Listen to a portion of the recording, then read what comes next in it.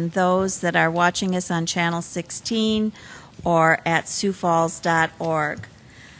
We'll begin our meeting today with a report from Deborah Owen, City Clerk, Chief of Council Operations. Deborah?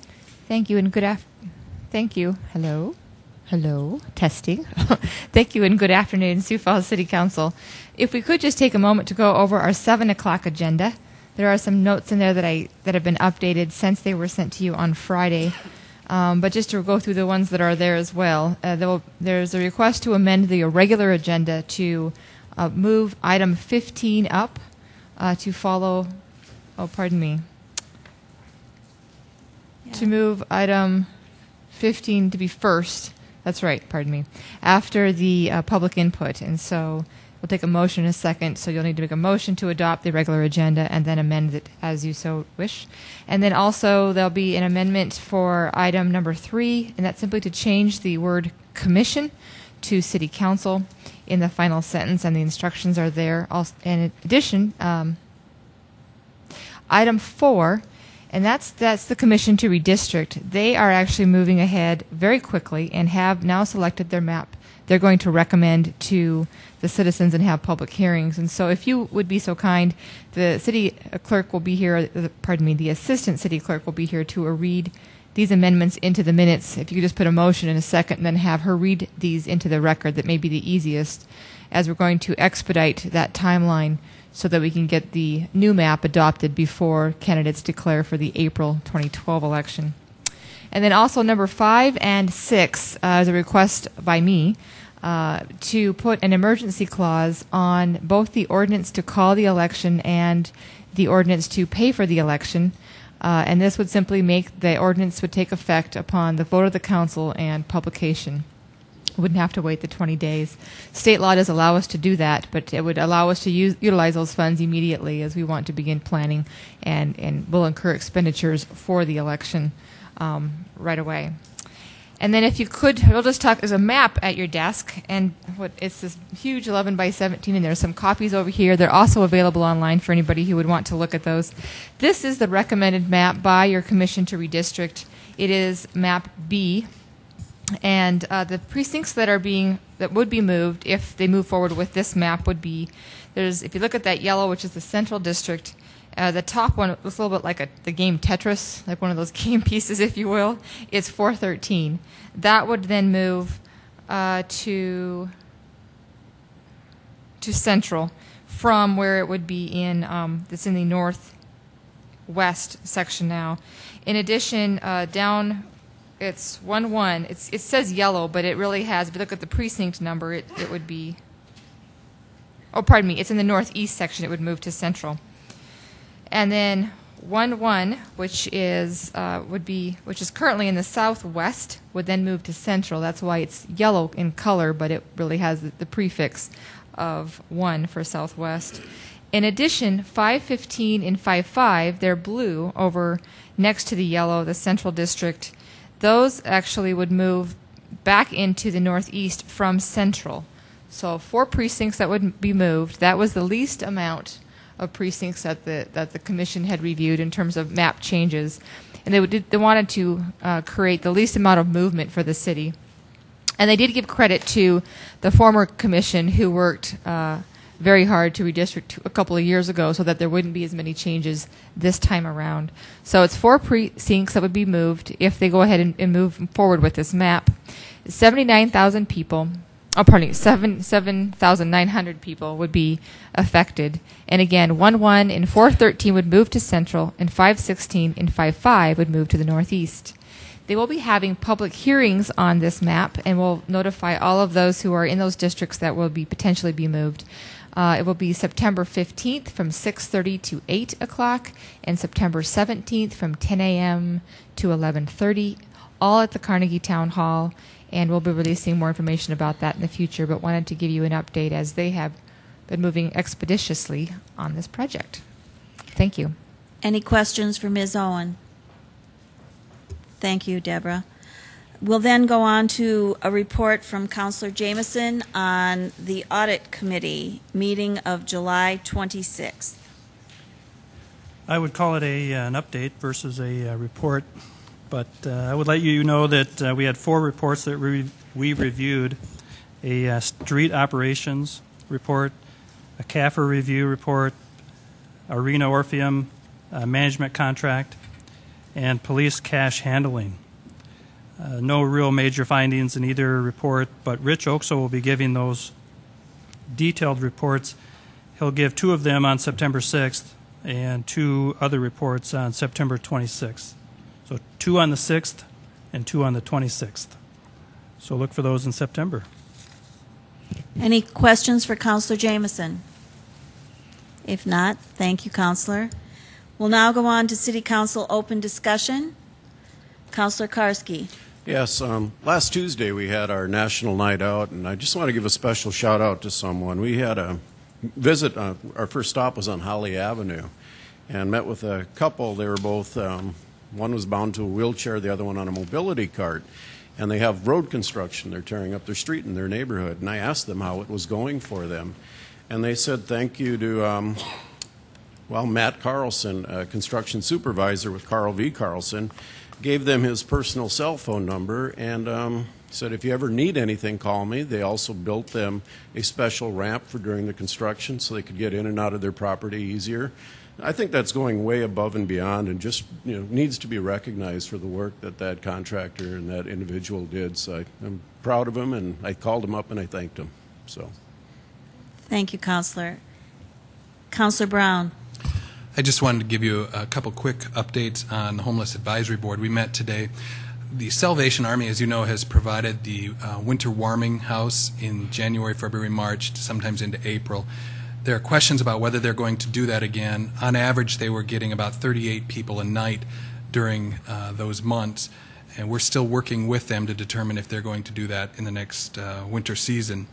Another item I wanted to bring up to date, the Public Services Committee will actually be taking a look at a housing trust fund. Citibank is helping fund getting a start on this, and this is going to be targeted at creating apartments for those with incomes of $20,000 a year or less, which is exactly what the housing study we did last year indicated was the biggest need. So you're going to be hearing more about that through the committee and how that might be funded. And then finally, next week at the joint meeting with Minnehaha County, I finished my last meeting there today, and Councilor Erpenbach is set to fill my spot, and you'll be voting on that next week. I've served on that board for 6 years now. Just to give you a sense of the demographic changes in our community, when I started 6 years ago, 1/3 of our children in the school system qualified for free and reduced lunches. Today, that's more like 43%, and some schools are reaching in excess of 80% of their student body qualifying for free and reduced lunches. And last week I heard in the news that 1 in 7 Americans are now on food stamps. So we can't pretend that the problems don't exist here. Thank you. Other council open discussion. Councilor Erpenbach. I just wanted to comment on I finally did, after a year, take my ride along with the police department. I assume I'm the last council member to do that, but I just wanted to congratulate they really are our local heroes. The evening started with requalifying in the gun range, so I did get my souvenir earplugs for that. But the rest of the evening was a lot of social work, and I kept saying it to the guys that I was riding with, the officer Steve Redmond, and I kept saying that to him, that his skill levels, his skill sets are so broad that it was just amazing to watch, from that gun range practice to dealing with family incidents and neighbors who are disputing and those kinds of things. It was a very quiet night, and he kept saying, "This is so boring, I'm really sorry." But it was okay for a chicken to be there and riding along. So I just wanted to thank the police department for allowing me to go and just congratulate them on the work they do. Thank you. Any other open council discussion? If not, I have one item.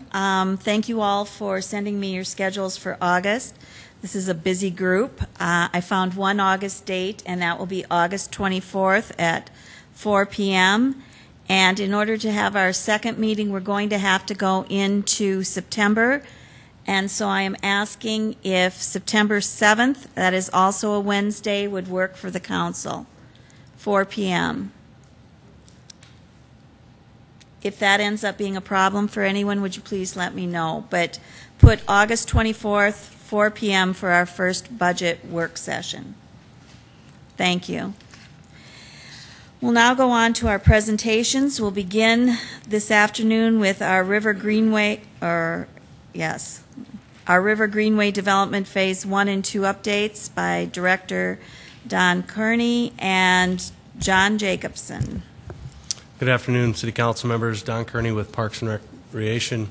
Appreciate the opportunity to give you an update on the River Greenway project. We're making good progress out there, and it's really a timely update now that the project's more than 50% complete, and it's also timely in that the result of Judge Pearsall's decision to allow us to use the entire balance of the Big Sioux River Environmental Trust Fund really allows us to provide you some good information as it relates to closing out Phase 1 and the timeline for that, but also the anticipated schedule for Phase 2, and which is really slated to start next year. But before I turn it over to John Jacobson, who's going to do the bulk of the presentation, I do want to introduce our project team. They do a lot of work in the background, don't get a lot of recognition, and so I'd like to recognize them before I turn it over to John. The first person is our project manager. That is Brad Ludent. Brad is with City Engineering. He's on the project every day. And then I'd also like to recognize Tori Miedema. Tori works in our department, is our capital development specialist, and works hand in hand with Brad and with John Jacobson, our consultant on the project, to make sure that things stays on track as it should. So with that, I turn it over to John.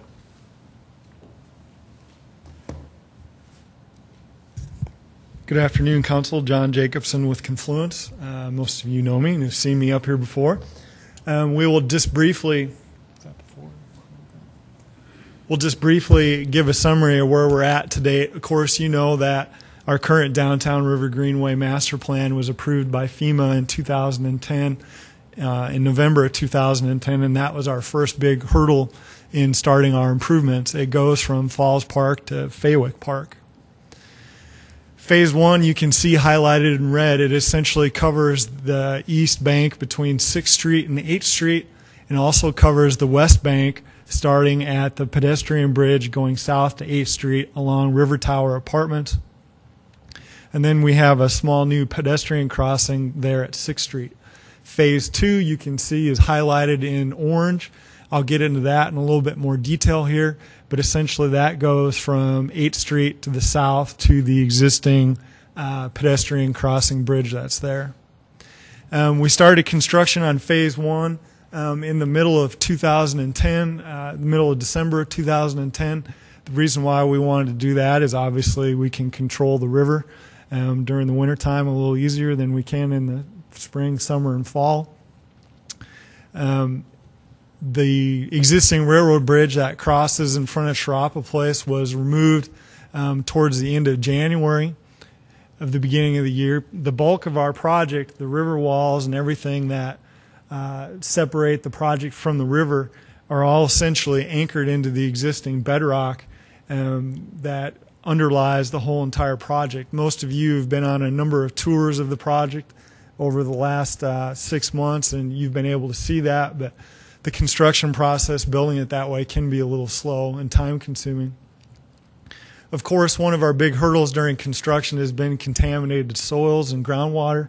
As I had mentioned in our presentations about the Big Sioux River Trust Fund and other Greenway presentations, the section of the river along there has been polluted for 100 years due to coal tar soils and other contaminants being dumped into the river to fill it in and straighten it out. So we don't know where all those are at. So it's like it's just kind of something when we start digging, we encounter them, and then we have to deal with them. They have to be excavated and hauled out to the city landfill for disposal, proper disposal. One of our other issues that we ran into is if you take a good look at Falls Park, you'll see how it is, and that's the bedrock itself. It goes up, down, and all over the place. Of course, prior to construction of the project, we did a lot of due diligence to determine where the bedrock was at and what heights it was at. But as you can see in this picture here, the site project superintendent is standing over on the left side, and you can just see how the rock goes up and down over 6 feet there. And so that's a lot like the soils. Once we expose it, we've kind of got to figure it out and deal with it. Because of that, in a few spots, the bedrock was way deeper than what we had hoped and anticipated. So we had to switch over to an alternative foundation system for some of the river walls. That's essentially a helical anchor system that gets screwed down into the soils and rest on the bedrock. A lot of the progress over the 6 months. This is a picture of one of the new pedestrian bridge abutments on the east side of the river. That, of course, is faced in quartzite stone.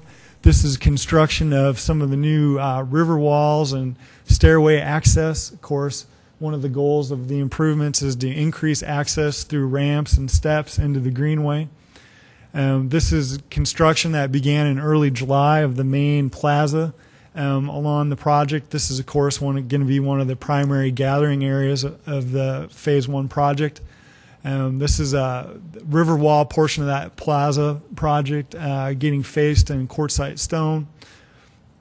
And then, based on Don mentioned the approval of the Big Sioux River Trust Fund, we were able to start construction on the south end of our project near Falls Landing and the hotel. So Phase 1, we're expecting substantial completion at the end of October. The primary east side bike pathway will be open to allow for winter and pedestrian use because those pathways are cleared during the snow once all the snow is removed off the streets. The new pedestrian bridge is expected to be installed in mid-September. And then we'll have a number of miscellaneous items like landscaping, ornamental metal, some signage, and other things that will have to occur in the spring of next year. Phase 2, as I mentioned, we're looking at right now will be right on the south side of the 8th Street bridge, going to the existing railroad bridge and pedestrian crossing that's there. Of course, that's one of the potential redevelopment sites right now based on a City of Sioux Falls RFP. And you'll also notice that it's also the main site of the downtown river ramp. This is a view looking from the north towards the project site. You can see the river ramp in the background. Right now, one of the horrible things about 8th Street and the Greenway is that the access is very, very poor and very limited. There's only 2 spots to get off 8th Street right now onto the Greenway. Those are both steps. One of those we're reconstructing and making more accessible right now as part of the Phase 1 project. But this is the stairway that leads down into the Phase 2 project into a parking lot. So anyone from the public who goes into the project needs to go through a parking lot first. Of course, this is our prime project site right now. It all falls underneath the existing river ramp. The river ramp needs to be removed in order for us to build our improvements along there. And this is our last photo. This is the existing railroad bridge that's there right now that we will be building up to with the Phase 2 improvements. So the primary design, the detailed design of Phase 2 will occur here during the fall and winter of this year and into the winter here coming up. As I mentioned, the existing river ramp needs to be removed for our construction to occur. We will be going through coordination with the landowners, much like what we've done with Phase 1. Obviously, there's a very important public-private relationship there that needs to be maintained to get these improvements built. We're hoping to bid Phase 2 in the May of 2012, with construction being complete in November of 2012. The approximate construction budget for Phase 2 is about $2.5 million. And I should note that the approval of the Big Sioux River Trust Fund has been very important, both for Phase 1 in the fact that we've been able to deal with the contaminated soils and tipping fees and all that stuff we've had to endure, but it also helps with this Phase 2 as well, giving us funds to deal with those very same issues and ultimately really begins to clean up a number of environmental issues as far as water pollution and sediment control and those sorts of things. So we will have another update for you at about 90% completion of the Phase 1 project. And of course, we'll have a tour at the same time. So I'd be happy to answer any questions. Questions for Mr. Jacobson? Councilor Jameson. I love what you're doing there. It looks great. I was out there beyond the safety zones looking around. What do you do if Phase 2 cannot start because the river ramp does not come down? What do you do? Well, we'll have to ultimately, we've got another contingency plan. The portion in front of Killian Community College right now is an available site for construction using these same funds.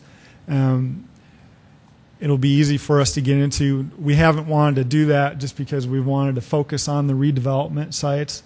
And the reason we really want to focus on that Phase 2 project area is if there is a new hotel built there, we want to be able to piggyback onto that. But ultimately, as we construct further phases, we want them to touch and come together as we go because our access is so hard and limited. So we do have other options if we weren't able to do that.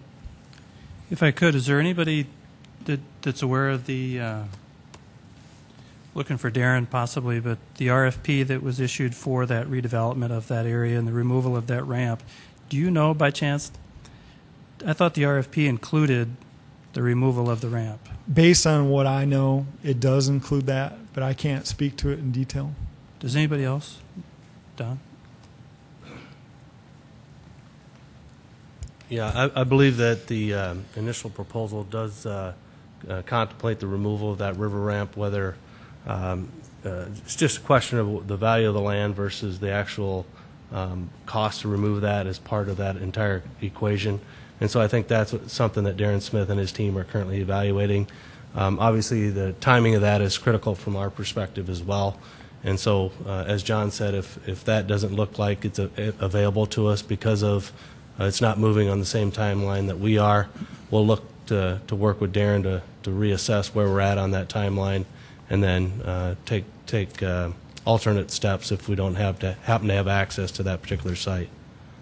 What I just wanted to bring is maybe a more of an awareness is that I remember the RFP is the same kind of deal where if they agree to the terms of the RFP, they would gain ownership of that parking lot, but by doing so, they would have to remove the ramp.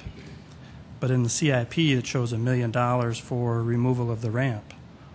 So I'm not sure that I have all the facts straight, but clearly if we spend $1 million to remove the ramp and then another proportion, I don't even know how much Phase 2 is, 2.5 to improve this greenway, I just think the true cost should probably be explained to the true investment of enhancing our greenway, which is very important. But I was hoping to fully understand the RFP process of I thought it covered the removal of the ramp, but then I see in the CIP there's $1 million to actually remove the ramp.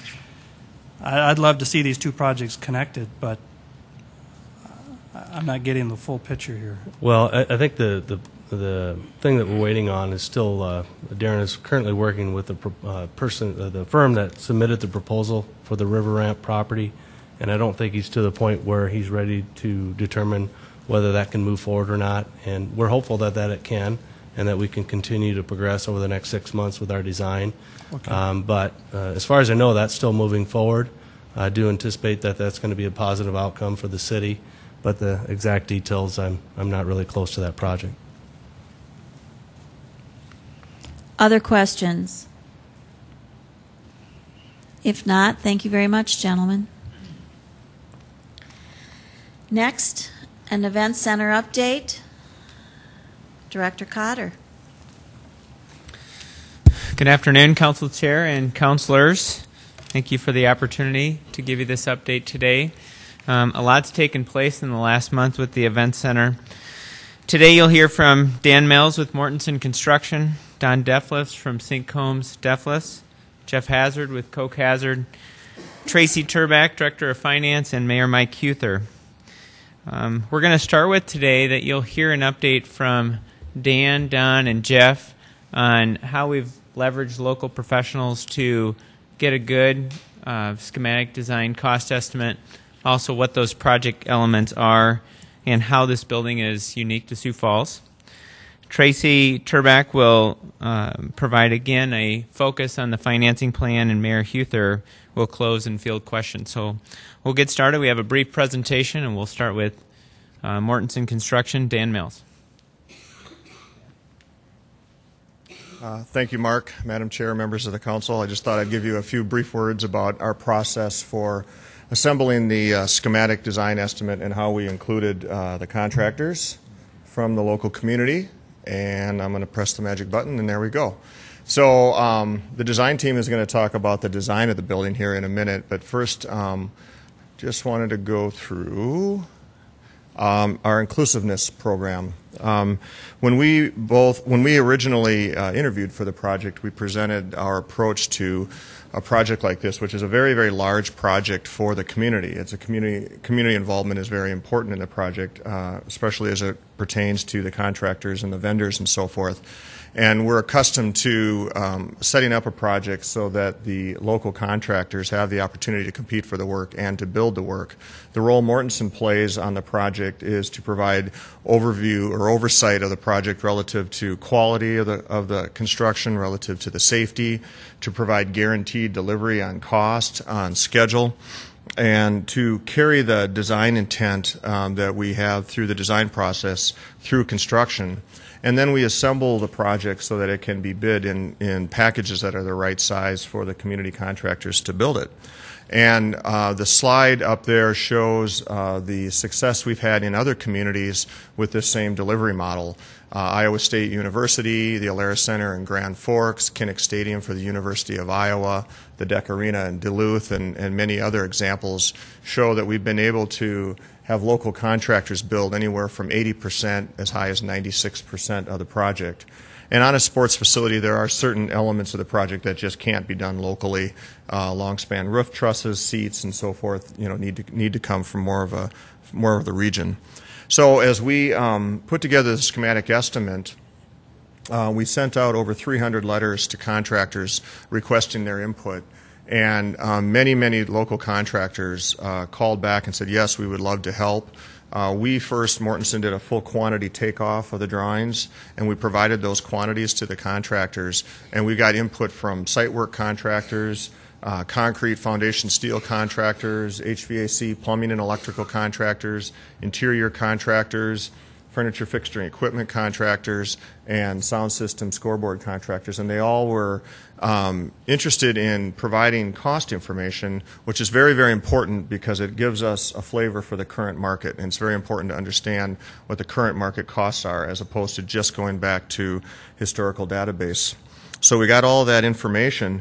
But what was interesting through that process was the reaction from the contractors. And so what we did is we assembled some of the quotes and comments that we received from the local contractors. They were very appreciative and thankful for the opportunity to participate in a project such as this relative to budgeting.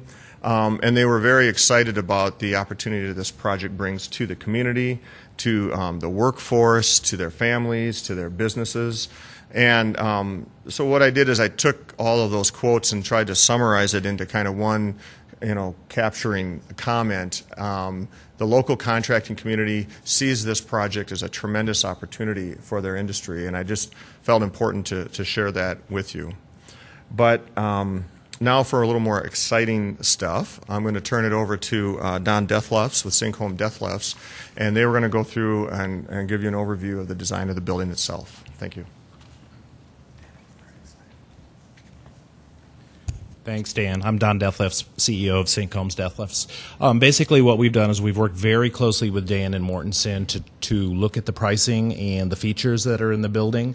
And what we've tried to do, just like he has worked with the local subcontractors and contractors, we've done the same with our design team. I think, as I told you before, 50% of the design fees on this project are going to be local to Sioux Falls, and we're really collaborating and sharing that.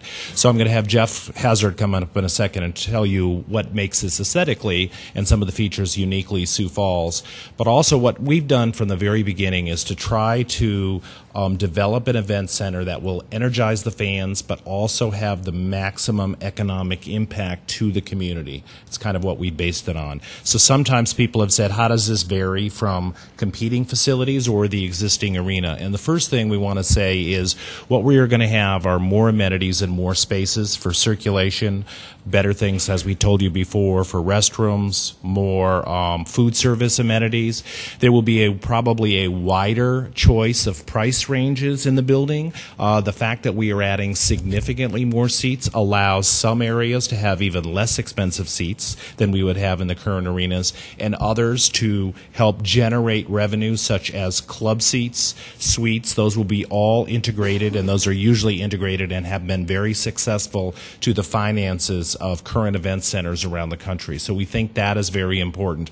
What we're trying to do in this package for the $115 million that is being proposed is to provide a lot of amenities and not just seats. You can do one of these buildings with just have seats without a lot of the bells and whistles that will help it live for the next 50 to 100 years. So that's what we've been concentrating. As we told you before, what we are also doing is making it a much larger facility. As we said, it's going to be 12,000 seats for basketball. So that will allow you to attract large tournaments and larger events. And if we can do that, those are the kind of events that will bring more people to Sioux Falls and have a greater economic impact. So we go from 12,000 for basketball up to 10,450 for hockey and 13,000 for center stage. Those are all key events. At the same time, we have the home teams that need a much smaller capacity, so we've been working very closely with them to enhance the building for their use as well, to make sure that this building is a great improvement for them as well. We have curtaining systems where we can downsize it and create intimate sight lines, and we think that's very important. The last one I want to bring up is the end stage. I think we've told you before, by creating this modified U-shaped seating bowl, what we are able to do is get 11,850 seats for the end stage. We get just a few less when we do the 90-degree curtaining, and basically a lot of shows now, big concerts, country and rock and pop, are traveling with a curtain system in front. And what we've done is a very large seating section on the end so we can pull the whole stage back. So what that does is it adds about 1,500 seats in front of the stage than if we hadn't done the design in this manner. So what it's going to be able to do is bring much bigger concerts to Sioux Falls and hopefully more events to the community as compared to if we had designed the building differently.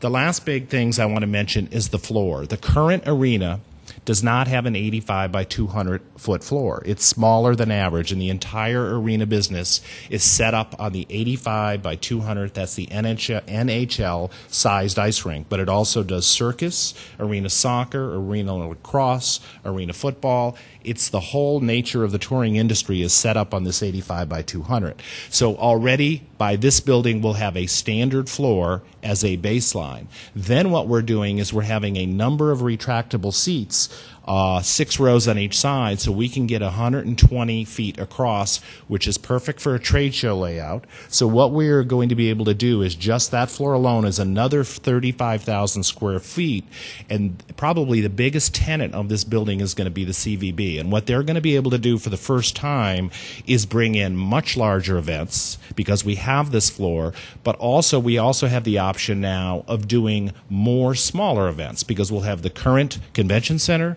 the current arena, and the new event center, and they can either be combined or we can have different events happening in different buildings. So we're adding thousands of square feet for the trade show use, and as well as on the concourses and on this floor. We think that's very important. Also, for the first time, in the same configuration where we pull those seats back, you'll have a much larger floor for special events such as rodeos, equestrian events, the big tire events, motocross, which are severely restricted in the current arena. So we've tried to, within our budget and within what we've had as our design goals, to design a building that will maximize the potential for events and bring more people to town, which we think is greatly going to enhance the economics of the building. Now I want to have Jeff Hazard come up and talk about how we've made this uniquely Sioux Falls. Thanks, Don. Jeff Hazard, Koch Hazard Architects. There are a number of things we're trying to do, ranging from the obvious to the pretty subtle, all of which, of course, are cost-effective, to make this building unique to Sioux Falls, to ground it in our community. They range from the incorporation of prairie landscape elements, native plantings, like prairie grasses and native perennials in the forecourt, in the fore plaza of the event center, to local streetscape elements. We're thinking of the sort of surrounds of the planting areas being similar to those in the downtown area along Phillips Avenue and on 8th Street that sort of are becoming sort of iconic of Sioux Falls pedestrian spaces. We're looking at the incorporation of quartzite stone in a number of ways, including in the lighting bollards in that entry plaza, which are those elements that are about waist high. It would be made of quartzite with lights on top to provide good illumination of the plaza. As well, the plaza would be a colored concrete that is quartzite colored and, of course, contains quartzite. And then as we move into the building, sorry, this slide's a little bit dark, but on the just the face of the ticket selling booth would be a sort of a polished quartzite. At least that's what we're currently thinking, that sort of looking at ways that we can use quartzite in a variety of ways in very controlled quantities to ground the building in the community. Then as we move into the lobby, we're proposing to extend the terrazzo paving from the conference center, from the convention center, into the lobby of the event center, just into that first floor area to create continuity between the convention center and the event center. We're proposing quartzite again on the lower portion of that massive wall that acts as kind of an anchor on each side of the event center. We're proposing the use of limited quantities of prairie materials like wheat board or sorghum board, things that are made from the byproducts of our food industry in this part of the country. And those are indicated in the sort of some of the ceiling panels that we would propose to have in the south lobby and concourse areas of the building. There's the possibility of some evocative wall graphics. Wall graphics can be a very inexpensive way to make a wall surface, and there are some expansive wall surfaces in this building. Interesting. Wall graphics can include things like history information about Sioux Falls, could include sports information, could include information about events that would happen in the building. It could include information about other attractions in Sioux Falls, so that once people come to this facility, they find out about all the other things that they can do in Sioux Falls. There are some very subtle architectural references, like the horizontality of the exterior expression, all those horizontal windows that sort of are inspired by the sort of vast horizontality of the plane, sort of the subtle curves in the building that are inspired by that sort of, the subtle hills as we approach the river, the cascading stairs, also kind of a reference to the falls of the Sioux River. Then there's just the making available views of important Sioux Falls icons like the cathedral or Elmwood Golf Course. Just the way the building is designed, all of the concessions and the restrooms are pushed in under the seating bowl, so that the circulation is around the perimeter, and so we can have windows from the concourses looking out over the views of Sioux Falls. I think we've tried to make a thoughtful connection with the convention center. The mullions on the windows and the horizontal quartzite elements relate to the window mullions in the convention center windows on the south side there. And then there are some completely non-architectural things to keep in mind, like the naming of the building, and some of the spaces within the building will presumably be Sioux Falls related names. Some of the clubs and loges could be named with creative names that relate to Sioux Falls and help establish a sense of pride among the community as they're attending the events at the facility.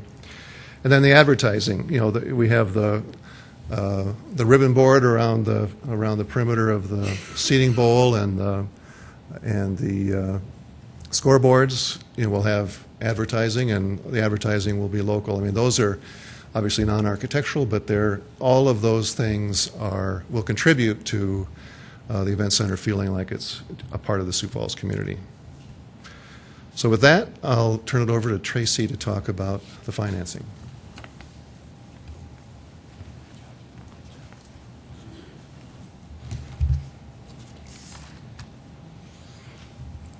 Good afternoon, Council Chair, members of the Council. Tracy Turback with the Finance Office. Of course, there's no aspect of any project more exciting than the financing and the money, right? I don't have any nice pictures of the facility to show you, but we can talk dollars and cents for sure.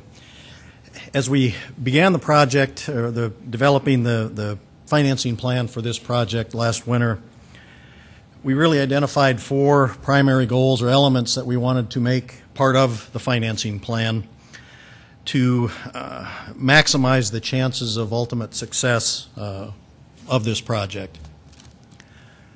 Those 4 fundamental elements that we wanted to incorporate into the financing plan include, number 1, do not increase taxes.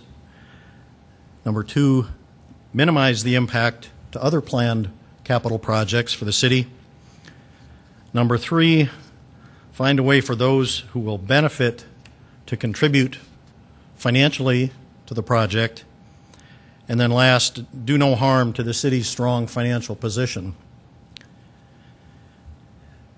I'd like to spend just a minute or two on each one of those 4 fundamental elements. Number 1, do not increase taxes. And you've heard me say this before, and I'll continue to say it. The financing plan, as proposed, includes no new taxes, no increase to existing taxes to pay for any element of this project, not for construction, not for debt service, not for operational costs. Furthermore, no property tax revenues or first penny sales tax revenues will be used for this project in any way. In fact, no general fund revenues will go toward the project in any way, shape, or form. The revenues from property taxes and first penny sales taxes will continue to go to the city general fund to fund those fundamental services that the public expects the city to provide, like police and fire protection, like library services, street maintenance, snow removal, parks and recreational facilities, and those types of essential services.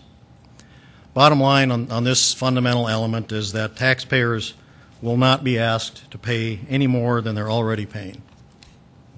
And that's really a kind of a remarkable element to get this far along in a project and be able to say that. As you look around at other facilities that are like this that are constructed, very few, if any, are able to accomplish the project without implementing a new form of tax or increasing taxes in some way, shape, or form. And so I think that really speaks to the part of the country we live in, the state that we live in, and the community that we live in. The second fundamental element or goal that we wanted to achieve in developing the financing plan is to minimize the impact to other planned projects. And that's one of the reasons that we utilize bond financing for long-term projects. By utilizing bond financing, we can spread the costs out over many years. And in this case, this is a very significant project. By spreading the costs of the event center out over many years, we can allow this project to be achieved without disrupting existing plans for other capital projects. In fact, the 5-year capital plan that's currently under consideration by the City Council increases the investment of second penny sales tax dollars in other projects beyond the amounts included in the 5-year plan adopted just last fall. The recommended 5-year plan invests more second penny sales tax dollars in streets, in parks and recreational facilities, and in other city facilities. One other thing I'd like to mention is since the major rainstorm that we had last month, some have questioned why the city would be spending money on an event center when our sewer system needs improvements. And it's important to point out that the improvements that the sanitary sewer system needs will continue.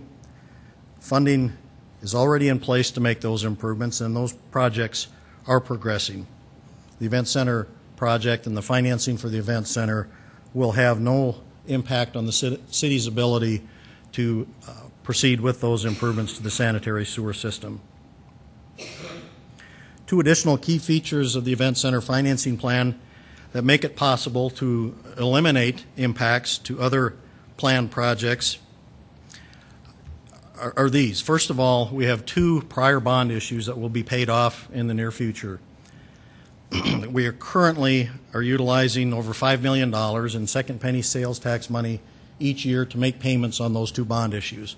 So as those two bond issues are retired, that will free up a significant amount of money that can go toward the debt service payments on this new bond issue for the Event Center. The second key element of that makes it possible for us to finance the Event Center without negatively impacting other planned projects is the portion of anticipated very modest growth in sales tax revenues that will be used to make bond payments on the Event Center bonds. The third fundamental element of our financing plan, those who will benefit must contribute. Again, that's another reason why we bond long-term projects. Certainly an argument can be made that the entire community will benefit from a project like this. It will certainly undoubtedly increase economic activity. And when the Sioux Falls economy prospers, we all benefit. And with the increased economic activity, the city coffers are enhanced as well as higher tax revenues go to support other essential city services. The generation of residents and visitors to Sioux Falls who will benefit from the Event Center over the next 25 or 30 years or longer is also the generation that will be contributing second penny sales tax dollars to pay off those bonds. The cost to operate and maintain the Event Center, of course, will go on long after the bonds have been paid off, for as long as the facility is used. 30, 40, 50 years. I think I heard somebody say 100 years a little bit ago. Well, that might be stretching it a little bit, but who knows? The businesses that pay for the naming rights or advertising or sponsorships for the Event Center facility will certainly realize a benefit from the exposure that they will receive from this facility. It's certainly appropriate that those dollars that are generated from those businesses go to fund the ongoing operational costs of the facility. Likewise, it's certainly appropriate that the revenues generated from suite leases and other premium seating goes to pay for the ongoing operating costs.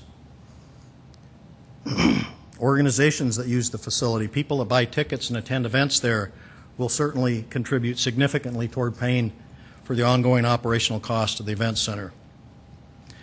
The projections that have been developed indicate that the revenues from all of the direct users of the facility, including the individuals and businesses that are advertising and buying sponsorships and naming rights, are expected to be sufficient to pay the ongoing operating costs of the Event Center. Now, there are no guarantees, of course, that the facility will operate in the black, but the good faith projections that have been developed indicate that the results will be positive. The fourth fundamental element of the financing plan, do no harm to the city's strong financial position. You folks and the public hear time and time again that the city is in strong financial condition, and that is a fact. Sioux Falls is not Washington, D.C. We do business a lot differently here than they do in Washington. We're all frustrated. I'm frustrated with what I see happening in Washington, D.C. and the way our federal government manages its money. It's important to not paint the city of Sioux Falls with the same broad brush used to paint the federal government.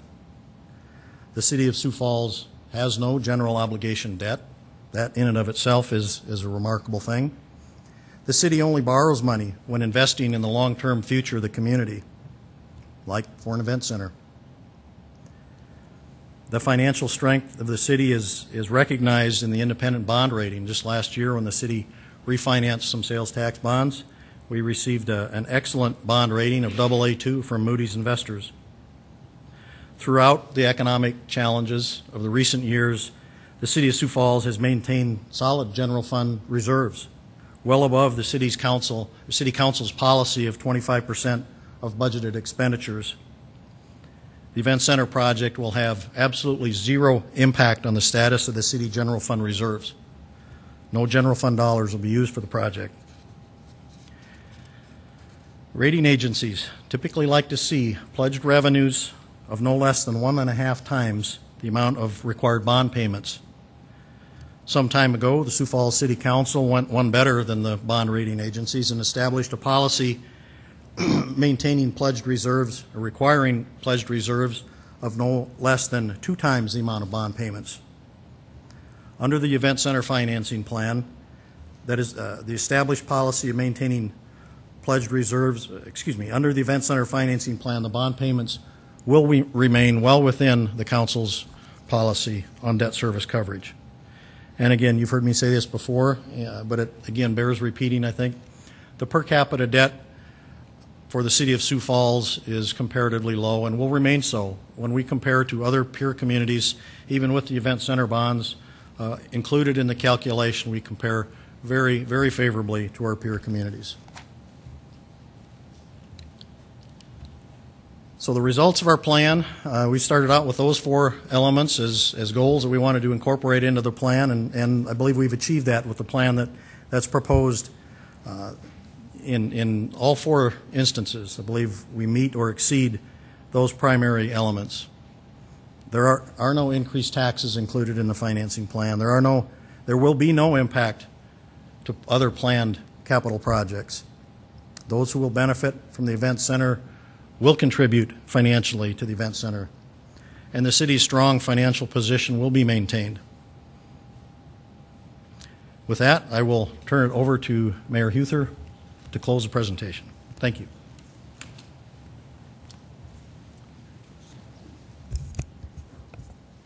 Council Chair Aguilar, many times over the last year, has reiterated to me, Mayor, before we're going to move forward on this event center, you have to gain the confidence and trust of the City Council. Tracy Turback, in his last presentation, was trying to do that once again. Tonight's a big, big night. It's one of the biggest nights in our city's history, and all of you will certainly be engaged in what's going to take place. I had breakfast with one of the leaders in our community, President Rob Oliver of Augustana College, last week. We were talking about all kinds of things, and of course, we were talking about what was happening in D.C., and of course, this event center. And certainly we knew that there were some challenges not only around the country, but maybe even some challenges right here in Sioux Falls. President Oliver relayed something to me, and I wrote it down on a napkin. He said, you know what, Mike? He goes, when you tackle big projects, when you tackle big things in life, generally you're more and more successful the more confident that you are. Rob looked at me and he said, Mayor, it's all about confidence. It is. It's been a good road that this team of city council members and this mayor have been on. We've learned a lot. It hasn't always been fun, but I think we've come a long, long way in this project, and I commend you for your diligence along the way. But I do believe that it is certainly a time for confidence when it comes to this project. And I believe the people of Sioux Falls have a much more confident feeling about this project than they did certainly a year ago, and all of you should be commended for that. I don't know all the people of Sioux Falls, and I haven't engaged them all in this project, but we have talked about things like polls and what we're hearing at listening and learning sessions and on and on and on. Well, as you know, there was a poll that was just recently done, and it wasn't done by me, it wasn't done by the council. It was done by 2 trustworthy organizations here in Sioux Falls, Kell Land and the Artist Leader. They had hired a firm called Mason-Dixon Polling and Research. And they asked a question of some folks here in Sioux Falls. Do you support or oppose having the city of Sioux Falls build a new event center to replace the arena? The results of this poll are no different than the ones that we've talked about before. I talked about the poll that I did during my campaign. We talked about the poll that Kel Land, Argus leader, did prior to this one. We talked about the Nielsen Brothers poll, and once again, we're talking about the people of Sioux Falls, the voters of Sioux Falls, and what they're believing right now. I think they're confident. I think they see the need. I think they trust you. I think they're trusting the administration. And I think they're ready to move forward as a city. We've talked many, many times, especially in the beginning, about how let's let the people decide. Ultimately, only you will be able to decide on that. I'm not taking for granted at all that you folks are going to allow the people of Sioux Falls to vote on this project. But if you do, we're not going to take anything for granted, City Council. We're not going to take anything for granted in terms of believing that this thing is a done deal. If you do decide tonight to allow the people of Sioux Falls an opportunity to vote, we will start an education and information effort even bigger than what we've done before. There could be a potential vote on November 8th. If that vote is successful, if we have 50% plus one that vote yes on that, we could have our potential groundbreaking for this new event center that you've heard so much about in the fall of 2012. And Sioux Falls can be reaping the rewards and reaping the benefits of that investment by the fall of 2014. The potential to have our ribbon cutting in the fall of 2014 is real. I'm confident. I believe the people of Sioux Falls is confident, or are confident, and I believe most of you, if not all of you, are certainly confident as well. We want to thank you for your time again today.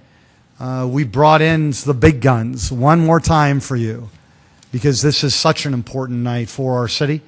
We'd like to answer any and all questions that you may have. Questions for the mayor or any of the others that presented this afternoon? Councillor Wolfing. Oh, Councillor Jameson. If I could start off with maybe something we haven't talked much about. First off, I have a list of questions, but I'll just start off softly. Who are we going to be competing with when we build this event center? Are we hoping to draw everybody who would normally go to a concert in Sioux City? Would they come to Sioux Falls? Because I'm just give me a second here. I'm trying to understand who we hope to capture, and would a concert promoter go to Sioux City and Sioux Falls, or would he pick between us? I think that's what we would want, for them to pick between us, so that the people from Sioux City had to come to Sioux Falls. Is that what you're envisioning and hoping? Councilor Jameson, I'm not an expert in terms of booking concerts or rodeos or special events, and but I think just again speaking only for myself and maybe some of the business acumen that I bring to the office, I think the very first thing we want to try to capture is a lost opportunity that we're not capturing today. I think as you've heard from the folks at Global Spectrum and folks like that, as well as Terry Ellis Schmidt with CVB, there are opportunities that we can't even go after today because we don't have the facilities to handle those projects or those events or those concerts or those rodeos. So I think that's the first thing that we'll be able to take advantage of there. And then in terms of competing, that's the great thing about business, and it's the great thing about this industry is that yes, we'll certainly be competing against other facilities that have the ability to capture concerts or events like this. And so yes, I do see us competing against whether it be Sioux City or Rapid City or places like that. I do probably envision that happening. But again, only the concert promoter, along with the folks at Spectrum or Global Spectrum or SMG, Terry L. Schmidt and others, I think they'd be best able to respond to that. I didn't see Terry in the audience. I see Scott. But if Scott could help, maybe, I'm not sure. But the idea is I just feel like we should have this thing figured out. I see us competing with Sioux City completely. I mean, Sioux City does not want us to build this. I think we all have heard that. We can appreciate that. And the convenience of us being able to go right here instead of driving to Sioux City for George Strait or whoever. I'm just concerned that we don't have it figured out enough that if George Strait is coming through the area and he wants to make 50 grand no matter what happens, when he leaves the event center, he gets a check for 50 grand. Now, Sioux City has a distinct competitive advantage over us because they've got their facility paid off, as I understand it. Certainly they have a subsidy to operate the building, but we would have a tremendous debt load for 20 years. We will not be able to fully compete until our 20-year debt service is done. So I'm just wondering if we're going big enough to draw everybody in that would still go to Sioux City, but then we also get the people who would go from Omaha, Sioux Falls to Fargo. We fill that big gap. I just don't feel comfortable that we've got our size convinced to me that we're doing the right size to compete with our biggest competitor, Sioux City. And I don't know if Scott can help, or Mayor, you decide, whoever you like. I know Scott's in a different spot now. No. But if Terry was here, but if you can answer, or even some of the experts here, that would be helpful to me. Councilor Jameson, again, this is we've talked about size, and we've talked about a variety of things for a number of months. We did hire the experts to help us along this journey. We've talked about, should it be 10,000 seats, 12,000 seats, 15,000 seats. We talked about it during our part in the journey, as well as the last task force talked about it as well. And the 12,000 seats was the recommended size. I will respectfully disagree with something that you said in terms of not having the ability to compete until it's paid for. I respectfully disagree. We'll compete in a very, very aggressive fashion the day that we break ground. We'll compete aggressively. Let me take that back. We'll compete aggressively the day after this thing is voted yes. That's November 9th. We will be competing against people all over this country to book events in our city versus others effective on November 9th.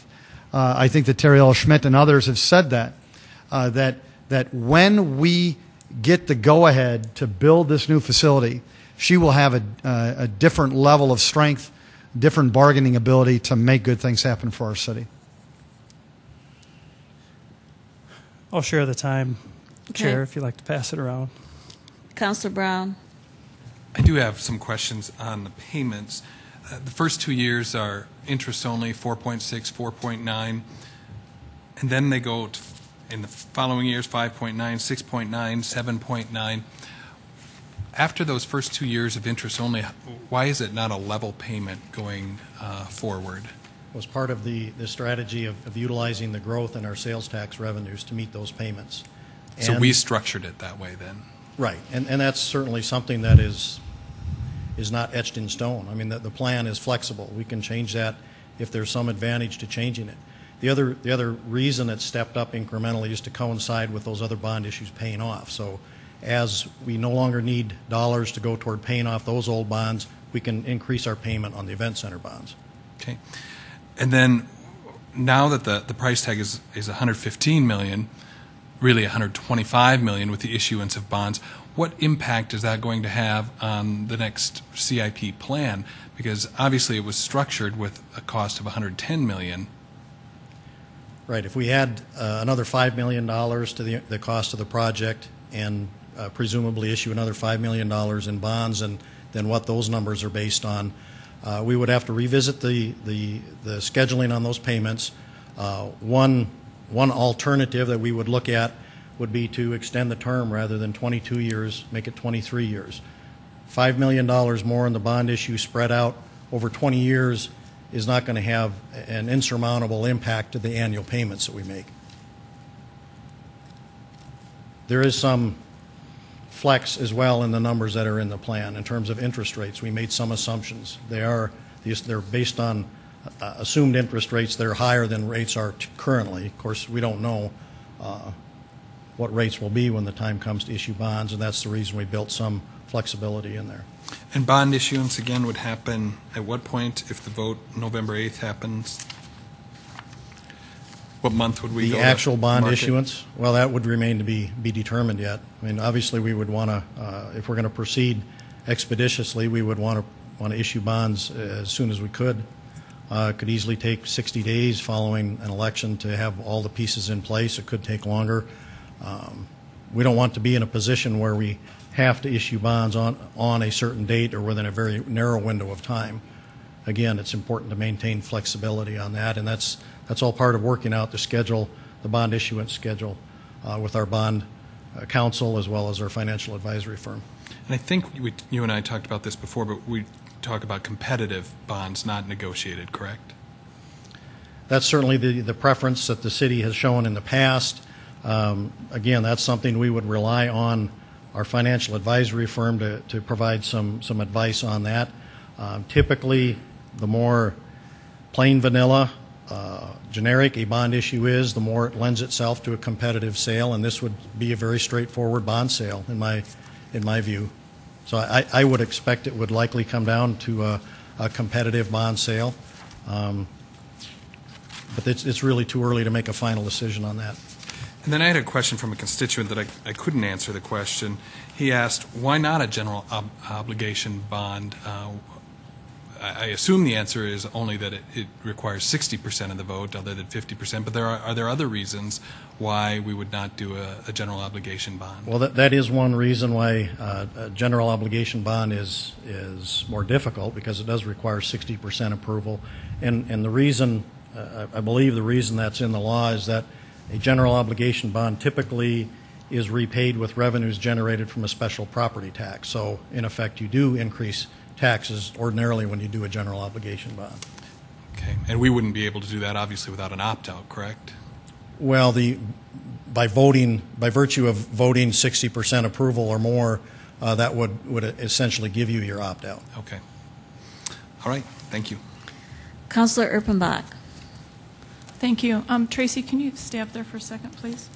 I'm looking at the slide that's, I don't know what number it is, but it starts with element number 1, do not increase taxes. It's your third slide in the financing segment, I'm sorry. We've talked about this over and over again. I understand you're repeating the message so that we get it, we drill it into our brains. What I want to understand now is when we say we're not going to create any new taxes, aren't we taxing the people of Sioux Falls as far as the state will allow us at this point? We have the full second penny. We've done all of those things. Are we not at the point where we couldn't create new taxes except to opt out and do a new property tax? Right, and I believe I've mentioned that. That's one option we don't have. Even if we wanted to, we couldn't create a new tax. And so then the second point, then, no tax increase, talks about the second penny, which again we've tapped it out. And then I guess the no property tax line is confusing to me because we have to, Councilor Brown and I talked about it today, we have to take an increase in property taxes this year. It is only inflationary, it's about 2.5%. But in order to keep up with all those expenses of running city government, we do have to raise the property tax that little bit. So I'm not sure that we're being completely honest when we use those three statements. And then if I could, one other question on Can I go ahead. Respond to that? Yes. The event center will have no effect on property taxes. The increase that you're referring to in property taxes, those additional dollars that come in will not be utilized for the event center, not for construction, not for debt service, not for operations. And that's, I mean, the presentation deals specifically with financing the event center, right, exactly. Not with police department or fire service, those things. Right, exactly. And I want people to understand that the property taxes are going up just a little bit, or assuming the vote goes the way that we think it will. But it's not about the event center. Correct. Then my other question is about on slide 6 in the finance presentation. Again, element number 4 is what it starts with. And this one I just flat out didn't understand what you were saying. 1, 2, 3, 4. The fifth point down, the bond payments will be well within the council's debt service coverage policy. And you said that our coverage policy is 2 times the payments, the bond payment. Correct. If I were, and I am, a regular citizen, where would I find that information? If I'm looking through the budget or through the CIP or the debt payments or whatever, where am I going to find that particular debt service coverage piece for this? Where does that sit in the... That, I don't know that it appears anywhere explicitly in the budget document that the council approves. I mean, it's a calculation that's done based on revenue projections and projected future debt service payments. So I mean, it's a projection that encompasses the entire lifetime of the bonds. Okay, good. Thank you. Then if I might, Council Chair, I do have a question about ballot language. Is this an appropriate time, or would that be another time? Go forward. My question then, based on the conversation I just had with Tracy about the slide that says element number 1, so I want to look at the ballot language that's on our agenda tonight. Oh, I've forgotten what item it is. 7, I believe. I want to look at that. The structure of the ballot says official municipal special election ballot. It says instruction to the voter, fill in the circle, blah, blah, blah. And then there are 3 paragraphs of information, where in the second paragraph says there will be no new taxes, no increase in property taxes, and no increase in sales tax rates authorized by the current city council to pay for the project. I'm concerned, and I am making a statement, I apologize, I'm concerned that that is misleading to the voters. And the other piece of it for me then is that I didn't understand this ballot. It doesn't look like a ballot I've ever voted before, and I have been voting for a while. I have voted on special elections before. And so I asked staff, it just wasn't sinking in for me today, and so I asked staff to look it up for me, and there is administrative rules that describe how a ballot looks in the state of South Dakota for municipal elections, and I asked them to make copies for me, and so I'm going to hand these out. These, again, are administrative rules, and it outlines what a ballot is supposed to look like, and we've just about got it, except for those 3 paragraphs after the fill in the circle and before the line proposition to build an event center. And so I know this was written by a committee, but I don't agree with it, and I don't believe it fits the policies, and the administrative rule cites state law that outlines what a ballot's supposed to look like. And so I guess my question is, can we make that change? Can we take that out? And then if we can, I would ask that my colleagues vote with me tonight, because I do want to amend that out based on the administrative rules. So not really a very good question, but Mr. Attorney, if you might. Madam Chair? Yes. Councilor Erpenbach, regarding your first question on the second paragraph, that there will be no new taxes, etc., that is modifying the last clause to pay for the project. So I think that is totally accurate, that there are not going to be any increase in property taxes to pay for the project. As far as the ballot language goes, there was a state statute that was repealed in 2006 that called for the way in which a municipality, could present a question to the voters. That left a vacuum. There are 2 administrative rules that are dealing with similar type of issues, but not exactly on point. So I have checked, certainly with our bond counsel, who is Doug Hayek, as well as Perkins Coie, as well as a couple of the attorneys on the state election board, as well as done my own research, and it is up in the air in terms of how the ballot question can be presented. There is no set format. This form, as you indicated, was something that was worked out with an election and ballot language committee. The committee, I think, reached a consensus that this was appropriate language, and certainly it was modeled off some other elections that have been conducted. I believe bond counsel in particular was using the 3 paragraphs that you're referencing prior to the proposition. That was something that was done in some other similar type elections. So I hope that answers your question. If I might just continue then, what's the point of the little commercial before the question when you also then have the attorney's opinion afterwards? I mean, it's a sales pitch. I mean, realistically, look at those 3 paragraphs. It's a sales pitch. Please vote yes. It's a really good idea. Here's the question. And then the attorney's explanation. Is there value? Does it make it more fair if that little bit isn't there? I think the goal of the committee and certainly of bond counsel, Councilor Erpenbach, was to kind of preface the actual proposition with further explanation. It's been found that, you know, sometimes one may not want to go through all the attorney explanation and at least have a concise statement prior to the proposition so that the voters are informed what's going on. I think that was the goal of the committee in reaching that. Anyone from the committee have comments? I don't remember who was on that. I was one of the members of the committee, also with Vernon Brown, and Greg Jameson joined us later on, but was extremely helpful in the verbiage of both the attorney's explanation and the other two paragraphs. And exactly what the question was that we wanted to make sure that the people understood exactly what was going to be used in the financing of this. And where we talk about no new property taxes, once again, no new property taxes for this project, where the property tax that we're going to be discussing is just a general property tax that the state allows us to do almost yearly. Last year there was none. So I feel that, you know, we've gone over this several times. We've changed the verbiage. When Councilman Jameson came in, he had several recommendations also that I believe we've worked into this. And I think it is the best compromise between the group of determining exactly what the ballot language was going to be.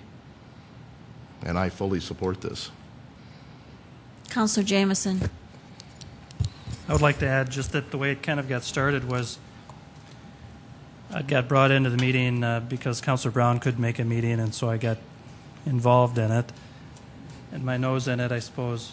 My intentions were to initially include the words issue bonds right in the question. So the question would read whether the City of Sioux Falls should issue bonds to build a multi-purpose event center. And we had a discussion about that. The paragraph that was above it before, in all fairness, probably was a little more of a marketing piece. And what the compromise was let's not put those words issue bonds in the actual language of the question. Let's include an explanation of what's actually going to happen. Because prior to this, it did not have I don't think, a fair explanation of exactly that the council was still going to have to act and vote to issue these bonds, as well that that's where the money was going to be coming from. So our attempt was to neutralize the sales pitch a little bit with just the facts. I think it does that, but you know, perhaps certainly up to the group if they want to change it or do whatever they'd like. The committee did feel comfortable with the words here.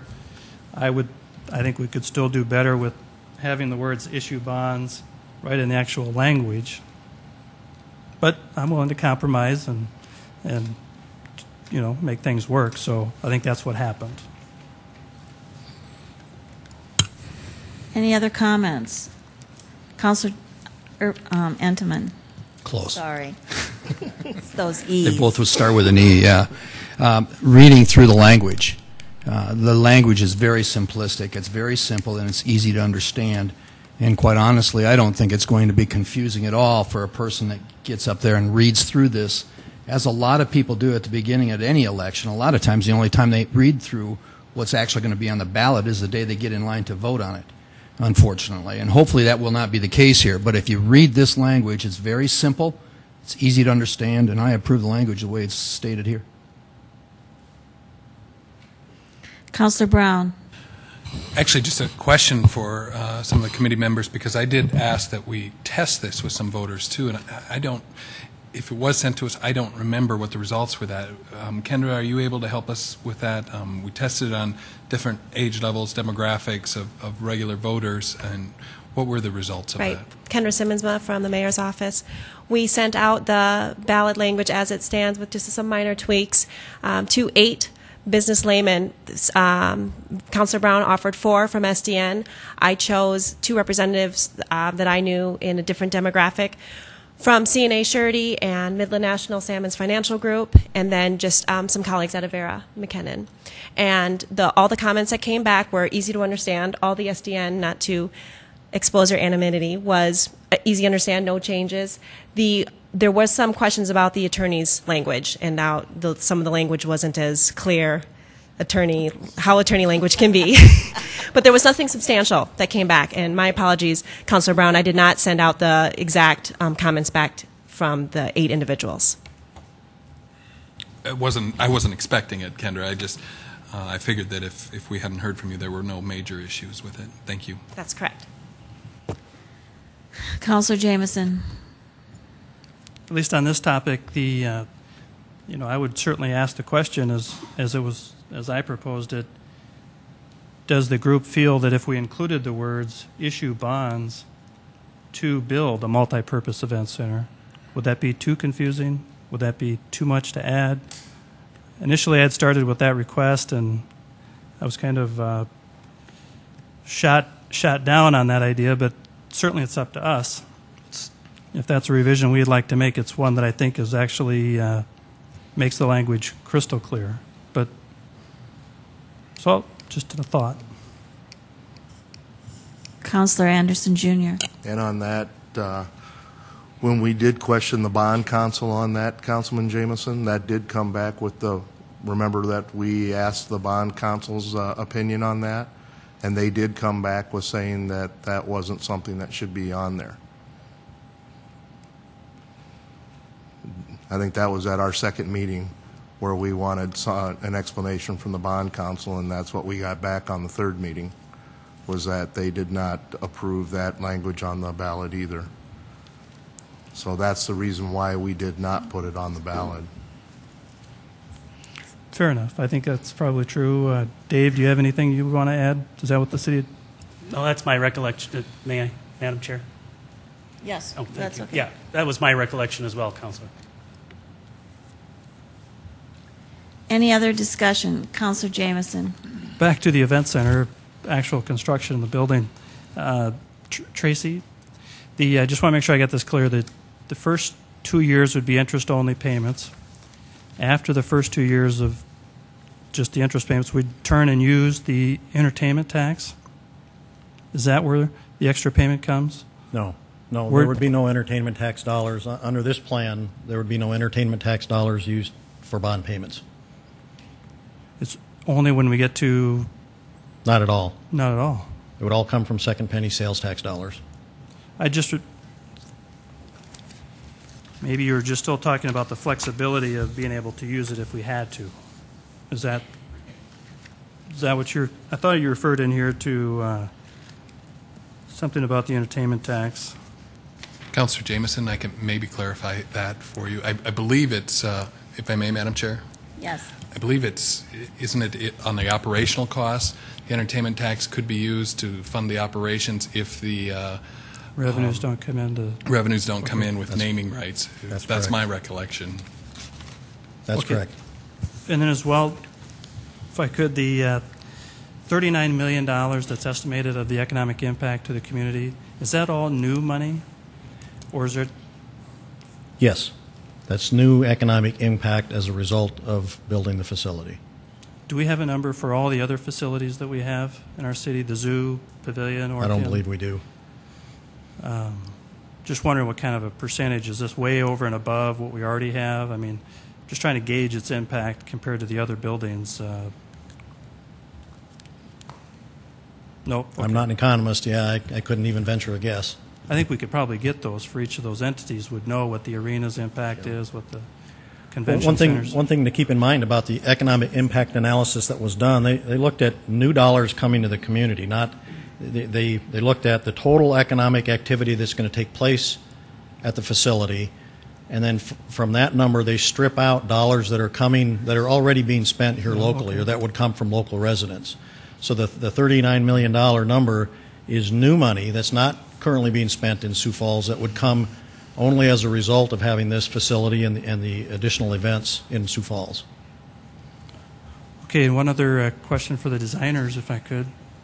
Probably not the construction guys, the designers, sorry. do we have a sample seat and sample like leg room setup that Yes, we would? we can get you that. So basically, and I didn't go into that detail today, just to recall everyone, we are using much wider than average seats, 20-inch wide seats, 19's the average. We have a number of 21.5 inch in two center sections, and we have deeper rows, significantly deeper rows in the lower bowl by 2 inches.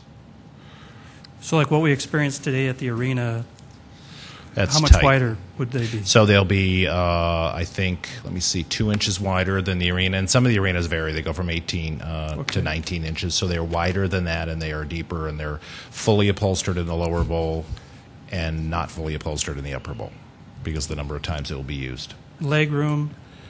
Leg room has an extra 2 inches above what is required. And I'm not sure if the arena might even be lower than the current code.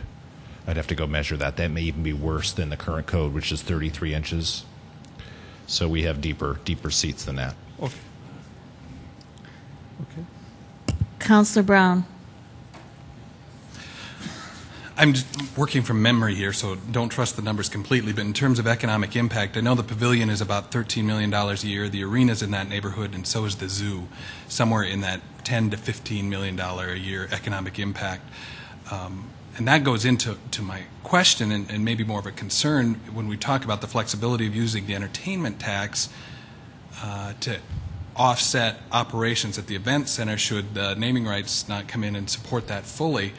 That entertainment tax supports the operation of those three facilities, and I'm fearful what happens to those facilities should we ever have to use the entertainment tax. And I don't know if that's something you can answer today, Tracy, or not, but we're sort of, if we ever had to use those entertainment taxes to pay the operations of the event center, we're robbing Peter to pay Paul.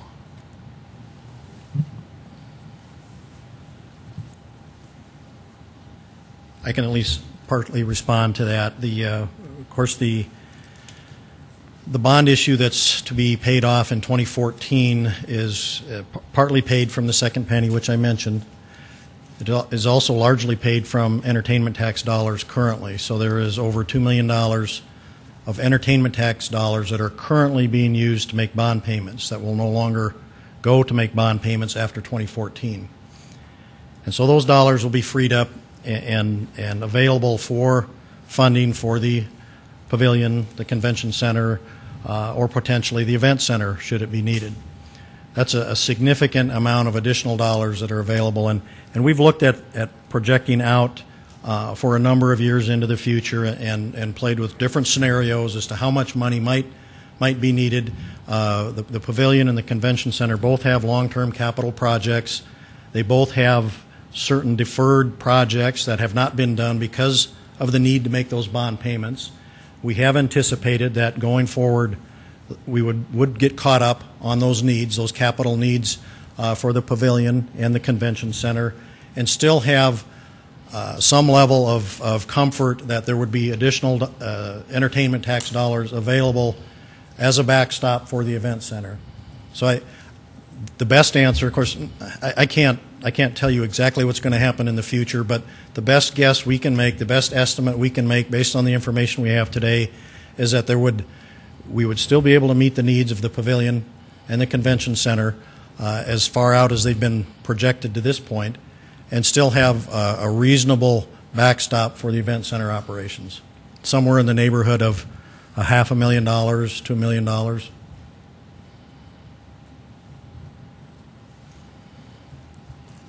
Thank you. Councillor Anderson Jr.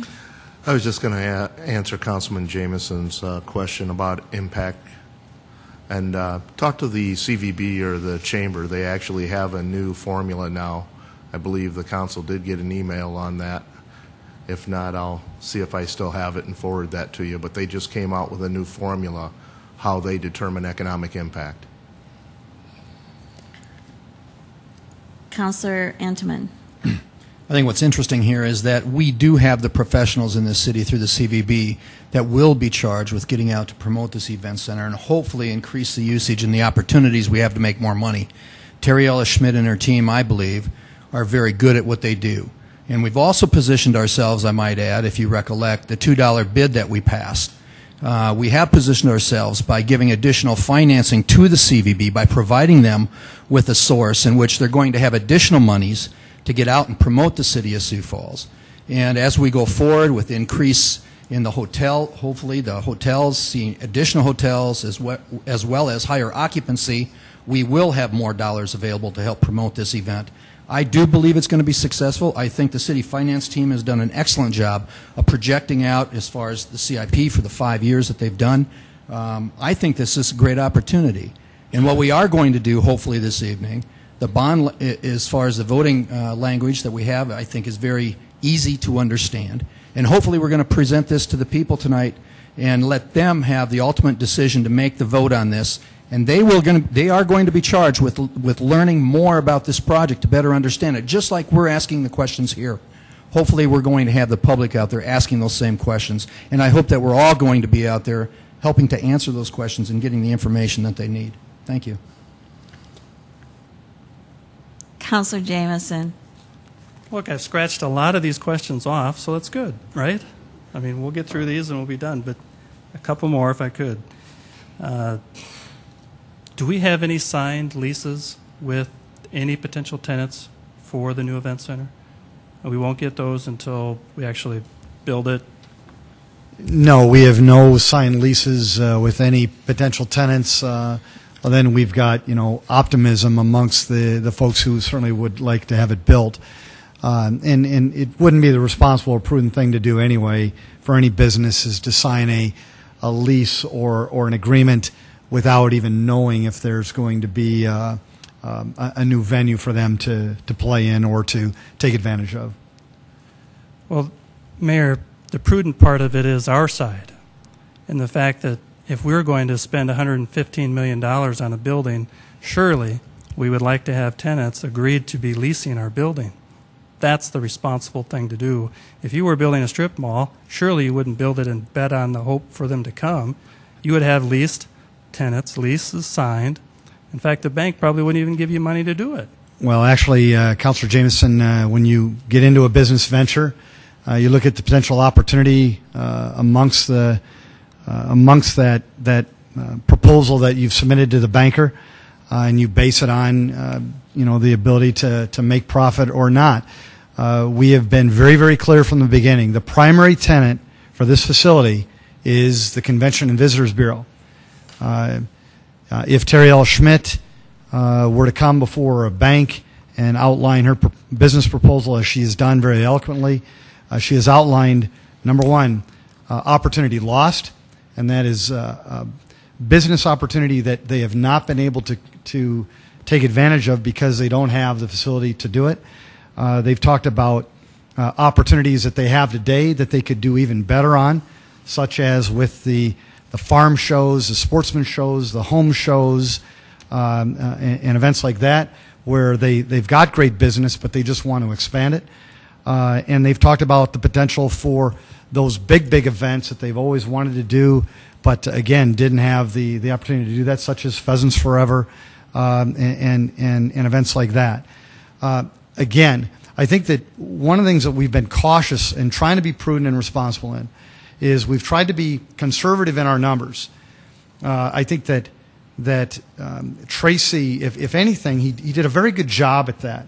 He provided not only conservative numbers, but he provided great flexibility so that you don't get boxed in to potentially impacting other venues that we care about so much in our community, such as the zoo, such as the pavilion, such as other things like that. And that is why I think that the strength of the proposal has been outlined in the way that it has. We're trying to be cautious. We're trying to be prudent. We're trying to be responsible. We made a commitment to you that this particular investment, if we did it, wouldn't put us into a dark hole or back us into a corner or bankrupt us or things like that. We are not Washington, D.C. In D.C., they do things like that. In Sioux Falls, we don't. And I just want to be very clear to you that we went into this with that commitment to folks like the council that care so much about this city. And and these venues, and I think they did just that very, very well. Councilor Jameson. 2 items, but it'll be real brief. First, if Terry Ellis Schmidt was here and all we were trying to do was double her business, we wouldn't spend $115 million on an event center and only rent out the floor. We'd spend a fraction of that and double her flat floor space right in her own building. The other thing is, last week, the price went up $5 million. Do you need any more time to get an accurate number? If I could address those, there was a comment that was made by one of the experts that we hired. I think it was Don Detlefs or it was Dan Mells. I can't remember. I told you that the primary tenant was CVB. But there was a comment that was made by either Dan or Don, and I apologize, but with this facility, we'll be able to kill 2 birds with 1 stone. Not only will we have the ability to have conventions, but we can do many other things, such as concerts, such as rodeos, such as high school graduations, such as Christian music festivals, such as expanded farm shows, such as things like that. And that's the power of this facility when you attach it to the existing convention center and arena site. And then, Councilor Jameson, I'm going to lose my thought. Your last point was on the 110 versus the 150. Councilor Jameson, we could take more time and we could spend $120 million. We could spend $130 million. We could spend $140 million. We could. The document that has been presented by the team that we've hired, they gave us a range. They said we can build you a really nice facility for 110. But they also said that there are other amenities, other features, other benefits that you may want to consider for your facility that will last you this 50 years and future generations. And that's why we did add some flexibility there as well, to add some of those amenities or those features, and that's why they came up with the 115 number. In all honesty, we certainly could have went 120, 125, 130. We could. Again, we tried to find that common ground, that compromise, and that reasonableness that we believe that the people of Sioux Falls want us to do. And you know what? Again, just to be clear, I should, Dan or Don, can the city of Sioux Falls build a quality facility that will last us for generations to come for 115? Can we do that? I mean, this is an opportunity. And no smoke. Talk to the people of Sioux Falls. Let them know. When I was on the last event center, I was attending the last event center task force meetings. You know, Jim and people like Terry Balloon, they kept talking about you've got to build something for generations to come. And I mean, you need to tell the people, can we do that? Please.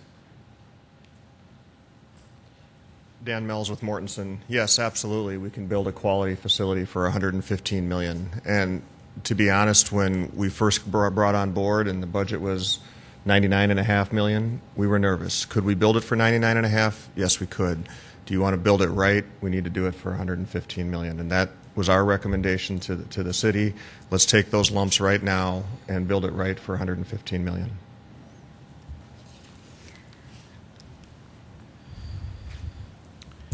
And also to get all the features that we have discussed all the way along. I think one of the meetings where we were at, we heard from the business community also and said, well, you know, if you have a hockey building and you do that bigger floor, we got to worry about the intimacy. We've got to worry about the home teams. We've got to worry about the basketball seating. So in our budget, in the $115 million, we have extra telescopic seats on each end so we can create the great sight lines for the basketball games.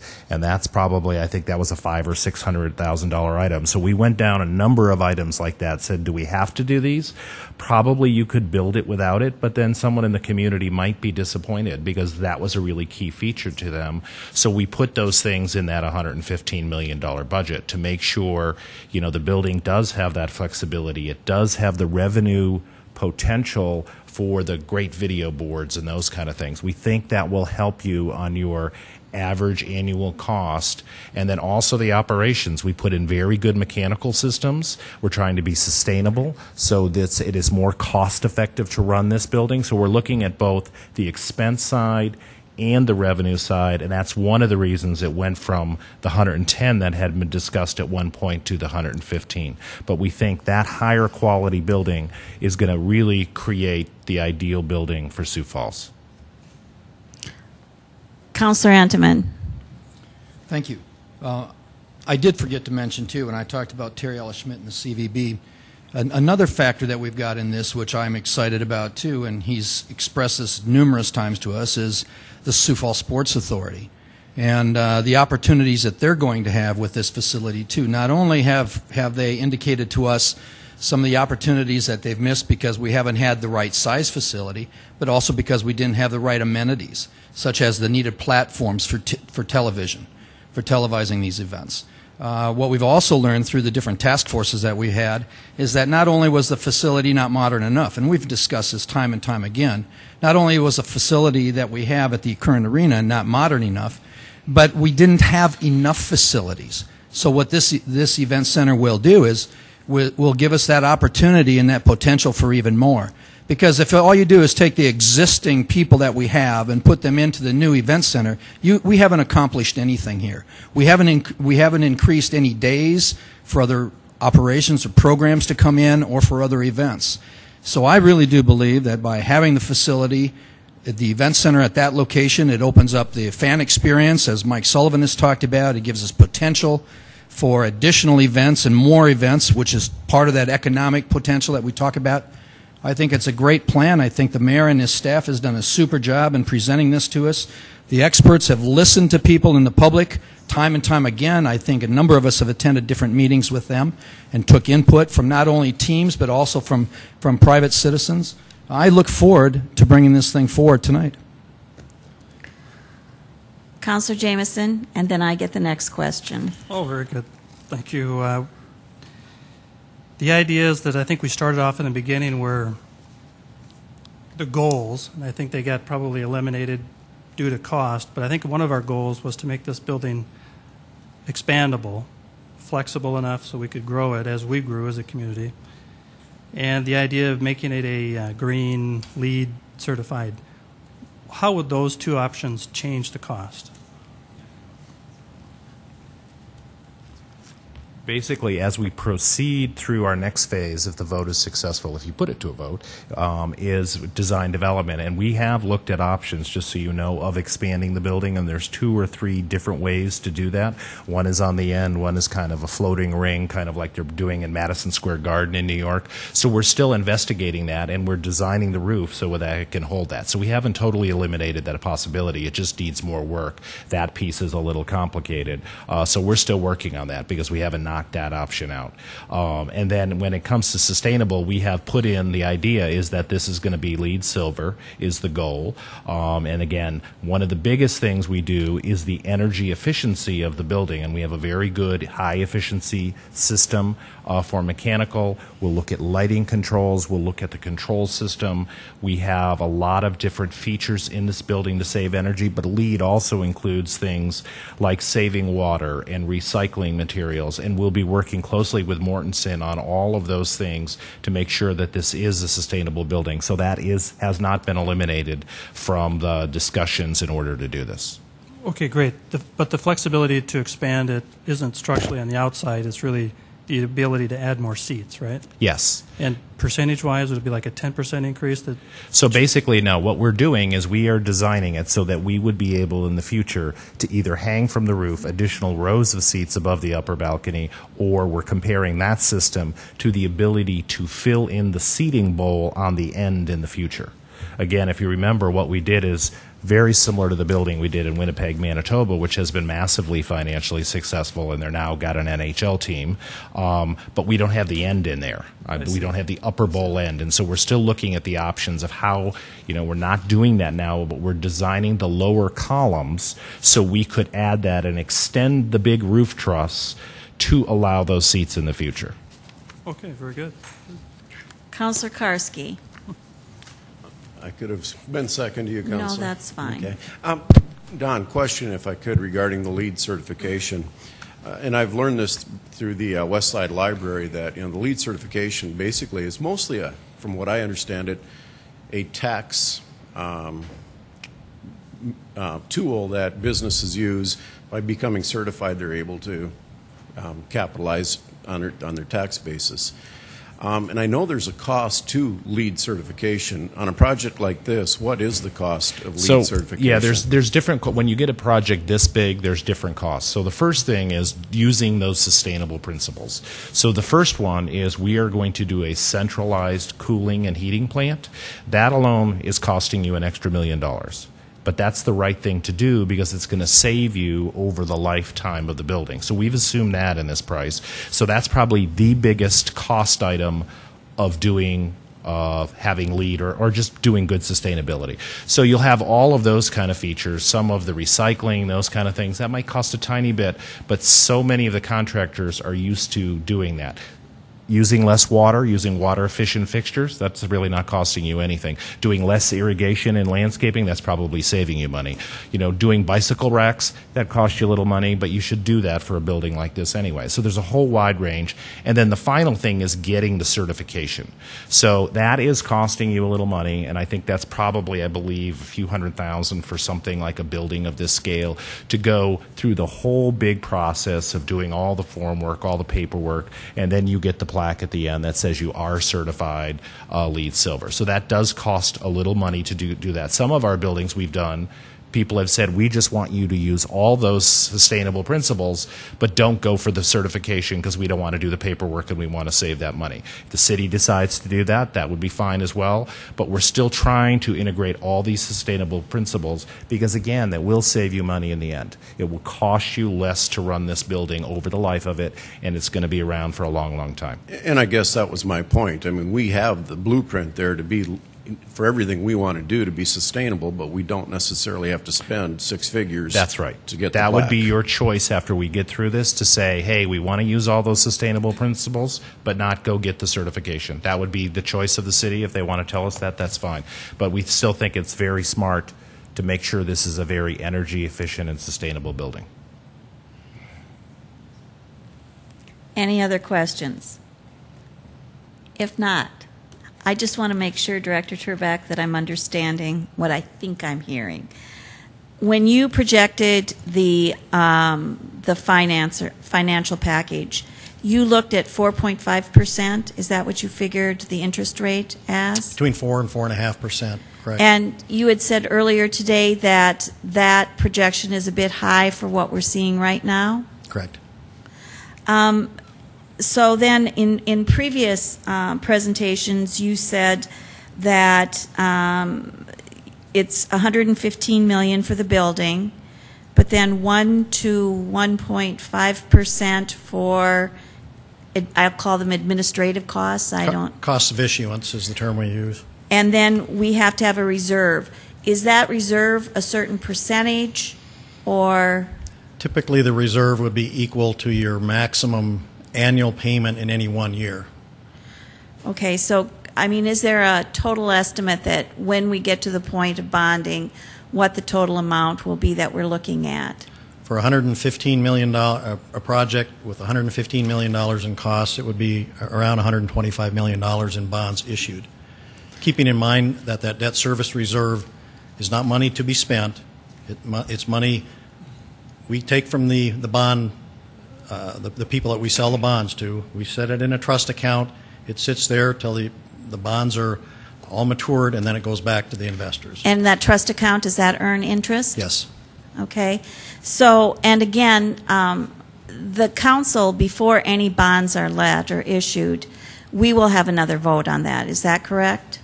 It will require council action to authorize the issuance of bonds. Assuming an affirmative vote in November, the council would have to take action after that to issue bonds.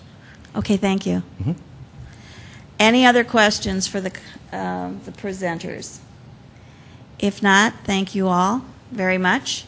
And one quick thing, please. Sure. Councilor Anderson, Jr. I'm sorry I didn't mention this earlier. On Friday, I had the great experience of giving a welcoming speech to the Kiwanis clubs of the Dakotas and Minnesota at the Convention Center. I wanted to thank the Convention Center staff for taking care of them. And I also would like to recognize Scott Kavanaugh, the former general manager of the Convention Center, who's no longer with us. Thank you for your service to Sioux Falls, sir. Anything else to come before this body? If not,